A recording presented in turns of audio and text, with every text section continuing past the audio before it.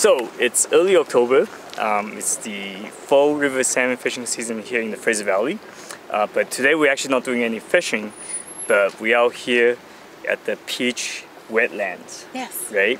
On the lower Vedder River. This is Natashia from the Fraser Valley Watersheds Coalition, and she's going to tell us what exactly we're doing today. Yeah, thanks.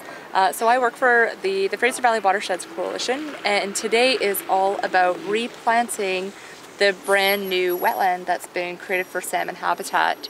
And essentially all the trees and native shrubs that are dug in, which we're talking over 3,000 plants, with the help of over 50 volunteers, we're just recreating this natural floodplain forest ecology. And what that means is we need to get the trees in the ground so that they can shade the waterway. The insects that fall off the leaves are what feed our wild Pacific salmon. And we're just recreating and reconnecting the floodplain. Right, yeah. Okay. So this wetland right here runs into a spawning channel that you've created. I mean, the coalition has created. Eventually drains into the Vedder River.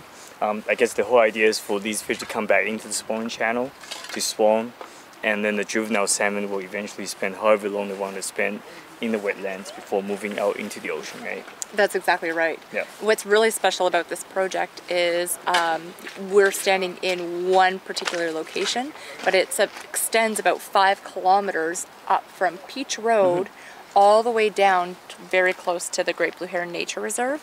And it's thanks to year 1, which was completed in 2017, of building the first spawning channel, which is all out of groundwater. So we excavated the groundwater channel, and that enabled the flow, or the water, to then re-water the lower 4 kilometers of this habitat. Right. And so it really is a step-by-step process to restore the floodplain and the salmon habitat. Okay.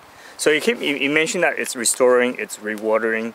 So this, I guess historically, used to be salmon habitat. That's right. Okay. Yes. And we just, but it's gone for quite a while because we've diked the river, right, for flood control. That's right. So now we just kind of bring everything back.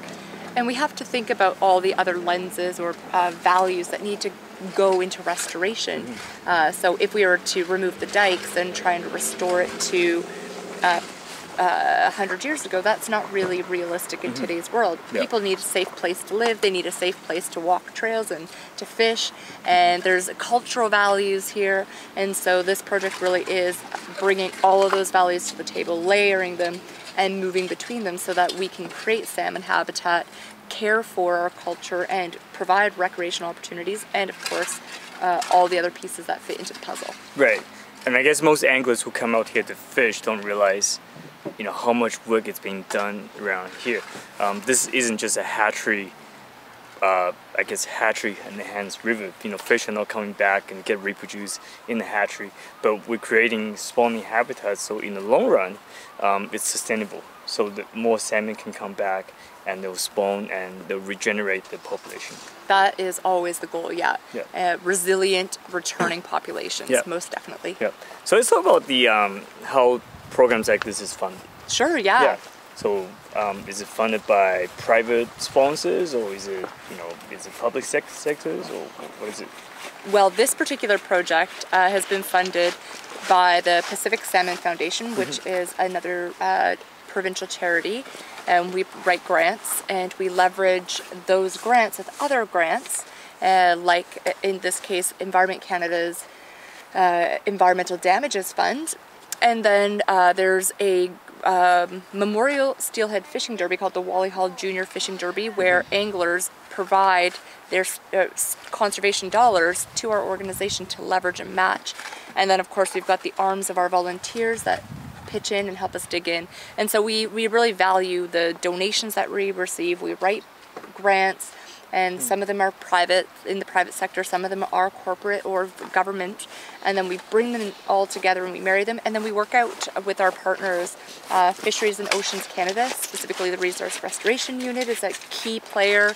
City of Chilliwack, the Fraser Valley Regional District, Green Road Power Depot, and there's many others that have actually donated either their time or large wood, just all those little pieces that help create the big picture and get this project off the ground. Right, so every little bit's help, right? It's nice to know that the angling community has some contribution in these projects as well. Yep. We were talking about earlier how the Wally Ho Jr.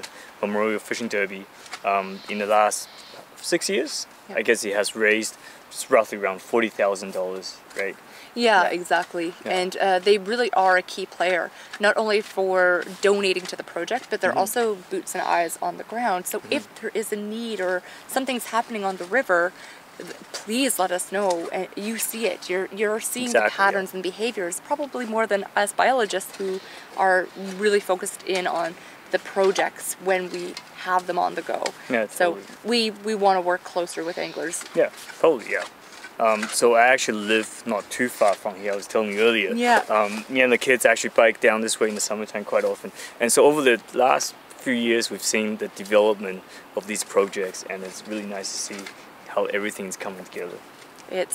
That's awesome. Glad to hear it. Yeah. Yeah. Okay, so if people want more information on volunteer opportunities and other programs that I guess the Fraser Valley Watersheds Coalition is doing, how would they find out about it?